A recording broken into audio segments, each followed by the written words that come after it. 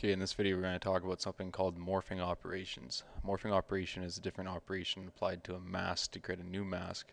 And it's just this little purple icon at the top.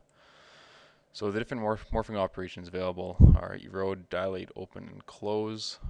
You can just play around to see what they actually do. Number of pixels influenced. There's different connectivities, 8 and 26. A good way to explain this is with a picture. 8 connectivity is a planar influence, and at 26 connectivity is a 3D influence between each pixel or voxel looked at. So for this example, I'm just going to use the green mask, and we're going to dilate it, which will slightly kind of increase the thickness all the way around the mask. Target new mask. I use 2 pixels influence in 3D and see what happens.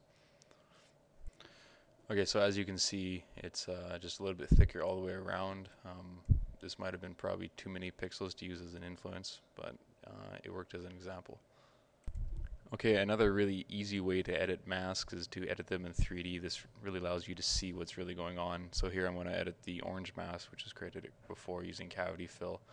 You just click Edit Mask in 3D up here, and you have to move which region you want to look at. Let's just look at an entire cross section of the hand, somewhere in the middle. Okay, so now we've got the 3D representation. You can just hold down the right button to turn it. If you hold down the right button and hold Shift, and you can pan. If you press spacebar in the window, it maximizes it. So 3D edit, you can zoom in, and for instance, if I want to remove this little slice, I can just select it, and then it shows that it's selected, and I can remove.